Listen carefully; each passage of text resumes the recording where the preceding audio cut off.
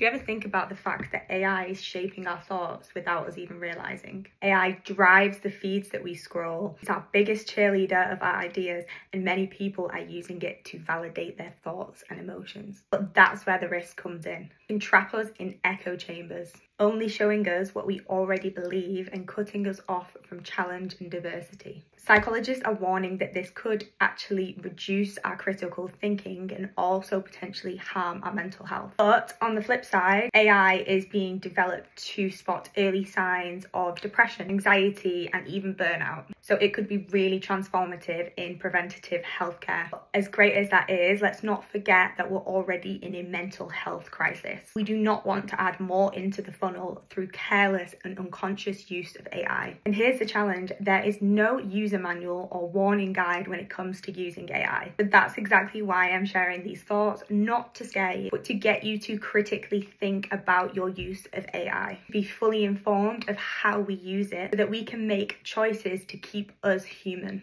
So what do you think? Are we responsibly using AI, or are we slipping into autopilot?